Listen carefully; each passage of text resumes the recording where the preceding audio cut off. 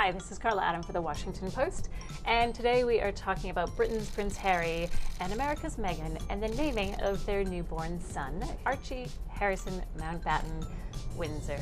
Archie, as far as we can tell, doesn't really have many historical links. Maybe the parents just liked it. But how to say the name? In a British accent like Prince Harry, or in an American accent like Meghan? We thought we would ask a handful of Londoners how they say the name Archie.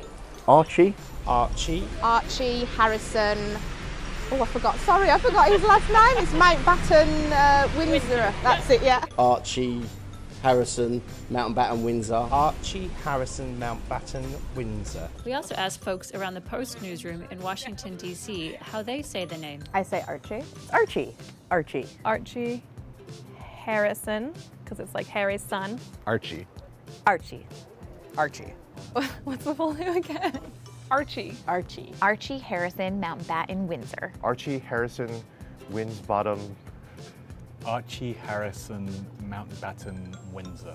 Hello from London, where there's a new royal baby in town. His name is Archie Harrison Mountbatten-Windsor. On both sides of the pond, one thing is clear. There is growing interest in little Archie, and probably a lot more to come.